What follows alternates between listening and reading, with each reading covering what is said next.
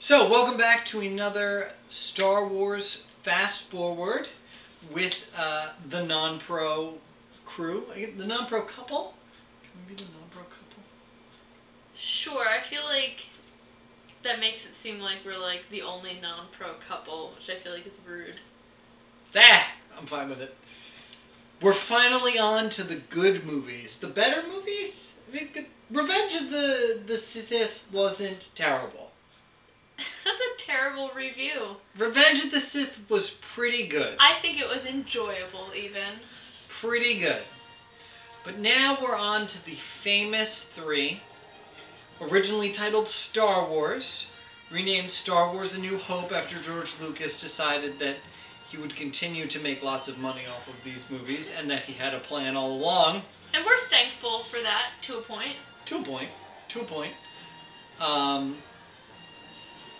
Now, as I mentioned before, we are watching the special edition versions, the most updated special edition versions that George has put together. So anything that we think is new or interesting, we might point out. Anyway, I think we are ready to start A New Hope. It's a lot less wordy. Really? The scroll is definitely... Less? Or is that just because it's not widescreen? I don't know what... No, it should be widescreen in this. It's definitely not as much babble. What font is this? Just curious. Font. Star Wars font. George Lucas updates it again. It's all Comic Sans. The models still look fantastic. And I also love that we go right to the ship from Revenge of the Sith where we saw them using this type of ship. Yeah. So we got R2-D2 back, C-3PO, that other robot behind him, obviously C-4PO, probably dies.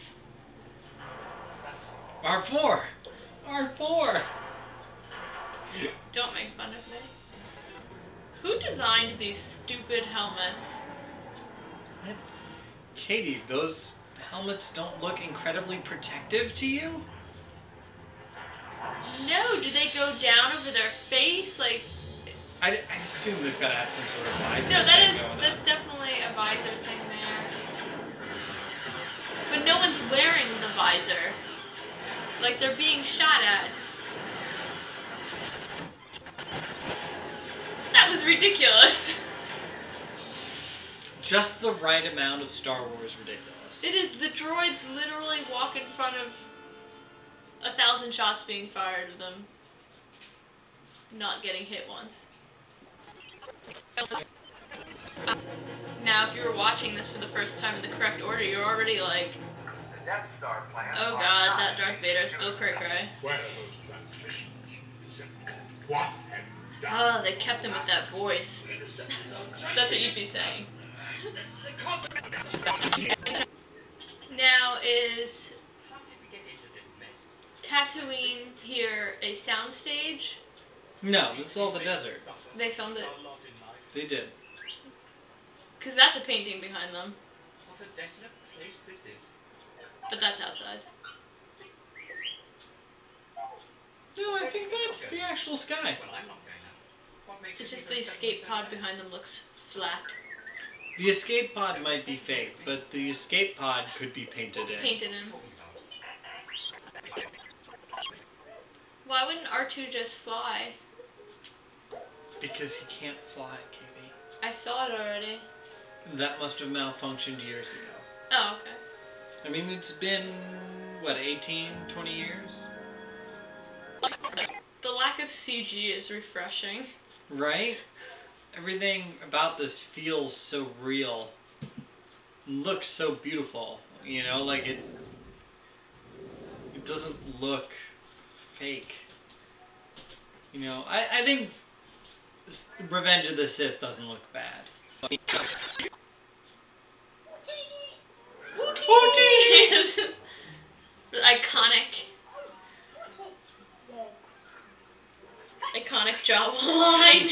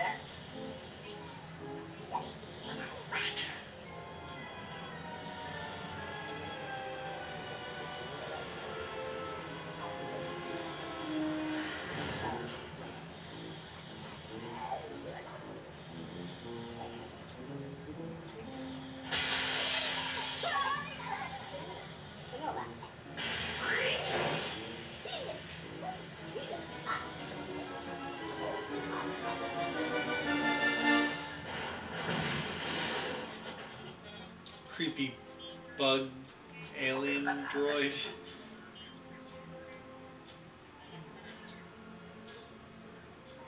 See, now, I don't know what changed. Like, I hated the addition of random wacky things so we can see different life forms. But this scene in the garbage collection, it's endearing, all the different robots, even trash can robots. Something is just... But this wasn't added. This was all originally I shot. know. All those are practical robots. What you don't like about the additional scenes is how different it looks from the original film. No, I mean, even in the prequels, it's like, let's stick in this weird and wacky new character to walk by the screen for no reason. There is a difference between Obi-Wan Kenobi going to the 50s diner and seeing... and seeing trash can robots. Seeing trash can robots. Trash can robots. More useful. More useful than, See, this, though, this is added. The spaceship flying away, him riding the thing. This is all added stuff. I'm gonna say the CGI is almost better than it is in the prequels. in the prequels, even though it doesn't make any sense. It's sparse. It's certainly less. This makes more sense though, because we know how many stormtroopers there are. Why would they've only sent 2 dudes to look through an entire desert? When C-3PO asks if they're gonna melt them down, I feel like R2 does a double take, like, I don't know. Oh God. I like this. Right away we know what we are, because it's a very... My only problem with continuity, I'm sure there's a lot of problems. C-3PO lived with them. Supposedly they even finished building him there. But we've seen that protocol droids all look the same. Oh, you're right. Even in the opening scene, we saw another droid. Protocol droid. That protocol droid's a little less gold, but...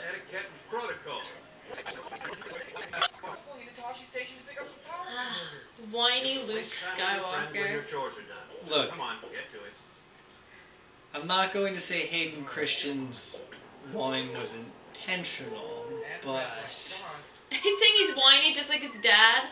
He's a little whiny like his dad. But, you know, his dad's whine goes away as we follow through the movie and things. Like, it becomes endearing. Because here, he's a kid. He doesn't have any responsibilities or anything, you know what I mean? Like, but as we go through the movie, he... C-3PO is so totally willing... hero's call. Wait, you know? C-3PO is totally willing to just ditch R2-D2. I wish Hayden Christensen had been this likable, though. Or endearing at some point before he became evil.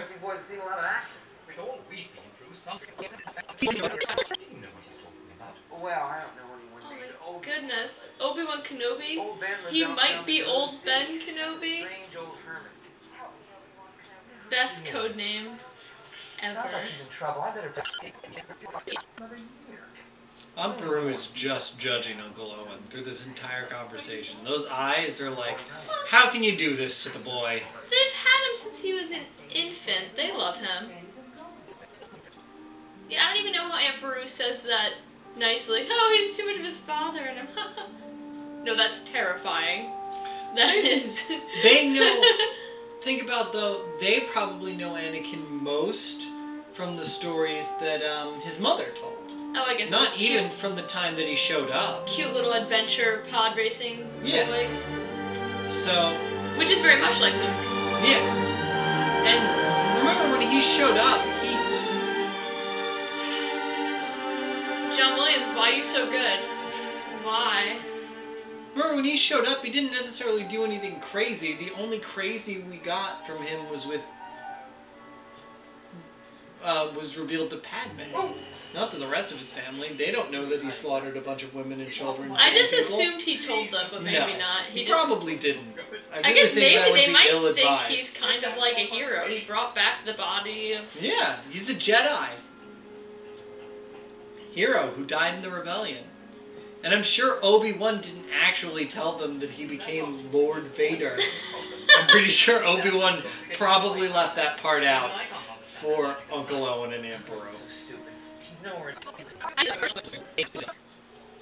Well, you know the stories, right? So, George Lucas was forced to finish Star Wars in a month. He wanted months and months more, and they were like, we've given you too much money and time on this stupid sci-fi ridiculous movie. You have to finish it. They cut the movie together. Literally every piece of footage that was usable at the time is in this movie. There is nothing extra. In fact, soon we're going to see one of the famous Luke footage scenes. So did they clean up under the speeder? They did, yeah. Because originally... It was the oil. Yeah, Vaseline. Vaseline. To hide the wheels. I have to say, seeing the prequels first, you're like 75% more jazzed to see Obi-Wan. You are more jazzed to see Obi-Wan, but I still think it's probably better to watch at least these two movies, A New Hope and Jedi, Revenge of the Sith before, because this. So. Do they do it in this? Yeah. Right there. Oh my god, I never noticed that. It is like a gif of just the sand person doing this 10 times. And they made that a scene. Yep. It's the same scene they used literally a second before too, but they only showed it for a second. Yeah, there's no... I'm happy he didn't change that. Like, he didn't try to reshoot it. He didn't go that crazy. A lot of the extra stuff is stuff that was shot. Did they ever explain how Obi-Wan makes this insane noise? Anybody can make that noise. That rock is added, though. Why? Did you know that one of those rocks is fake? That they added one of those rocks? Why? I don't know. No, R2's sad that C-3PO wants to die. That's my favorite fade in this whole thing, is when they fade up C-3PO's body. Because, what's his name's probably only wearing the costume at that point from the waist up. Yeah, exactly. So they didn't have to make a prop for half of C-3PO. They just used the fade to help them edit. No! He really faces it towards Obi-Wan. It's like, is this the on button? When he asks him how his father dies, is just... I can only think of him yelling at the burning carcass. He's such a millennial. I hate the Empire. There's nothing I can do about it. Let me tweet angrily about it. Your sad devotion to that ancient religion has not helped you conjure up the stolen data tapes. To that 30-year-old religion. Yeah, another continuity problem that the prequels create. Accurate, precise words used to describe stormtroopers. You were saying the other day you didn't realize those were charred bodies until you were much older. Yeah, I guess I just saw like smoke and stuff, but it's very clearly charred bodies. To be fair, I also didn't. But yeah, very clearly they're charred bodies. And added rats. CG speeder. I don't mind the rats. CG background. I mind this stupid robot hitting that little robot. Rats, cool. We just learned it was a gross place. Why robot comics? Why? This? Falling Jawas? Oh my god, it's like prequel sequels in the movies, in the real movies. Ooh, I'm so excited to meet Han Solo. Who doesn't love some Star Wars cantina music?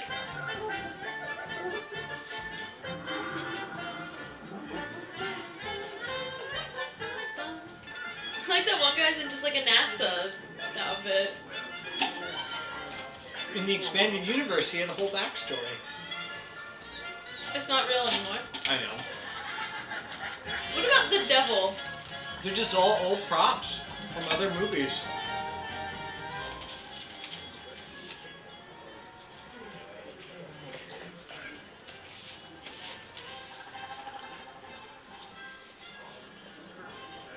Hey, we don't serve their kind here. What? Your droid. They'll have to wait outside. We don't want them here. The undeveloped droid racism of Tatooine. I'm sad we don't go. It's awesome though. That sort of thing is what makes these movies so cool. Is they give you all these hints of this like, I just noticed Chewie at the bar. Obi-Wan just spoke to him before. There was a whole scene. Really? Yeah. Obi-Wan's talking to Chewbacca.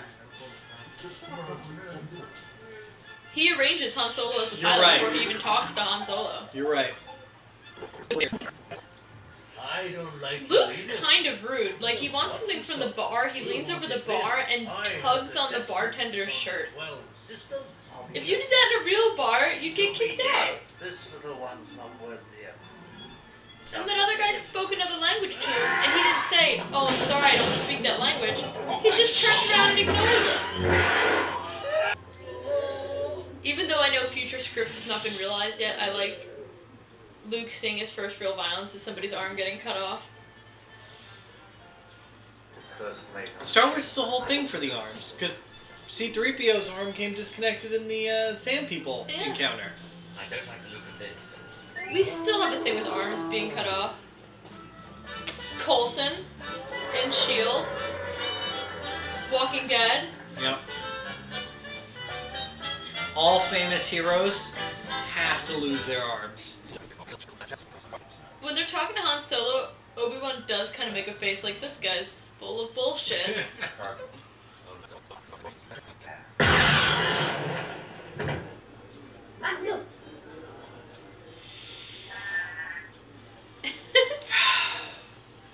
So it still obviously makes sense that Han would shoot and Greedo wouldn't. Han wants to preempt the fact that Greedo's going to kill him. It doesn't even make him that much more of a scoundrel, although he is a scoundrel and that's the point.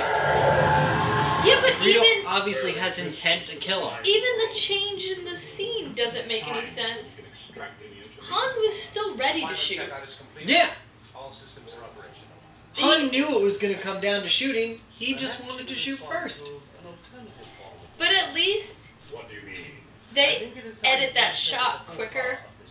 So it People doesn't look like Han's head is become Kids- disconnected from his neck. Kids today never knew the glories of the first recut Star Wars, where Han's head literally moves off his shoulders to avoid the bullet. It's beautiful. And by that you mean terrible? Absolutely terrible. Alright, so here's another one of those added scenes. Does this count as added? It does because it could have never happened, right? So this scene without modern technology wouldn't make sense. And Jabba was never fully realized as a creature. They shot this scene with a stand-in. Well, they didn't know even what he was going to look like at the time. Yeah. And when they were developing the suit for Jabba, they realized the guy could never wear it because there wasn't. So they kind of just abandoned it altogether. So Han walks around him and they have to edit it so that he's going over his tail, but like, obviously Han wouldn't step on Jabba's tail. Right here, right here.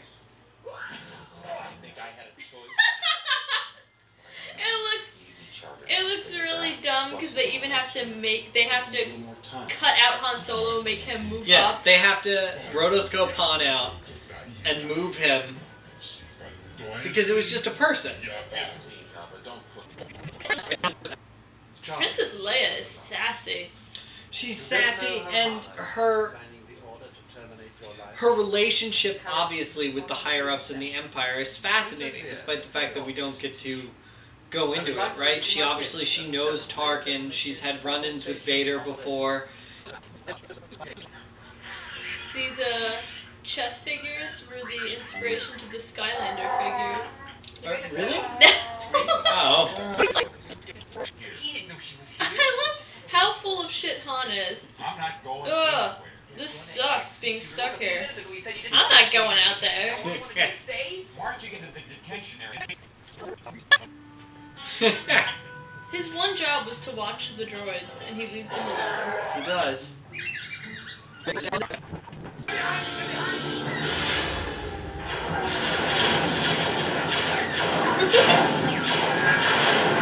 Stormtrooper death after stormtrooper death. What good is this armor that covers them from head to toe?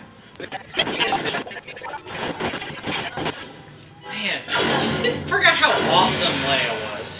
I love everything about it, because especially when they're back with the droids deciding where they're going to leave and save her, you can see in Luke's eye is this pipe dream of saving the princess, and now she's like, I know how to shoot a gun better than you, you're an idiot, let's go. Thanks for opening the door, I'll take it from here. Yeah. They're already an adorable ragtag group of people. I just remember the first time I saw this scene, like how, scared I was for them. When this thing grabs him, I was terrified. And whoever did the sound effects for this scene, absolutely disgusting, the water goop noise. Oh. And it's not like the water doesn't even seem that deep, right? Like, Han and Leia are just standing there, but he just disappears. Luke's now, in, a lake. They can't even find him. Where did he go? I gotta learn more about trash compactor physics. I am shocked here, because up to this point, R2-D2's been the one being, coy and everything, and there, C-3PO just, masters the improv. Just turns it on. He's just like, well, I don't want to die, so yeah. I gotta get with the program.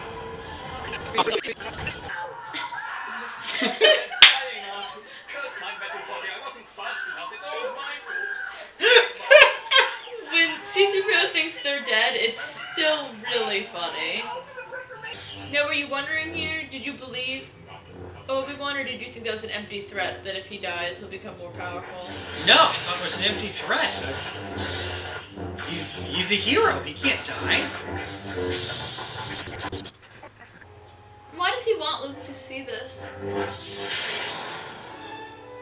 To help him believe? I guess, yeah. No, he's in the, no, not the ship, the guy who's piloting. Oh, Porkins. It's Porkins, right? Yeah, okay. I didn't want to say it, and then people think I said it because I was being mean, because he's chunky. No, George Lucas did that himself. Here they come!